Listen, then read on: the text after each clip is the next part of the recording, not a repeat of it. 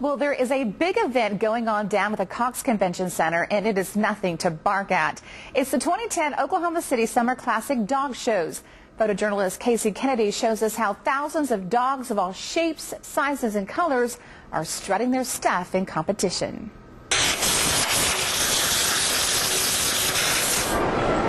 This is a great dog show. It's one of the biggest dog shows in this part of the country. It would be my number 3 in the country. It used to be at the fairgrounds, and they moved it to this building, I want to say 5 or 6 years ago. It is awesome here. We're one of the few shows in the nation that consistently draw good numbers. This is a basset hound. He gets moisture in his legs, so when you wash him and dry him, you have to pull the skin back and really get it dry. I am washing his ends.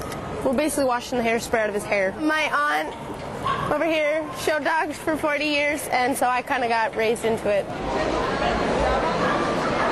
You see a lot of the top dogs here in the groups. Won on Thursday, and Best of Breed, and then we won today, Best of Breed. It's just emotional. He's my baby. I owe a lot to Linda. Linda's my handler. You want to keep them moving straight instead of zigzagging, because they're looking at the dog's structure and movement. You want to make sure that he's stacked correctly with the front legs under the shoulder.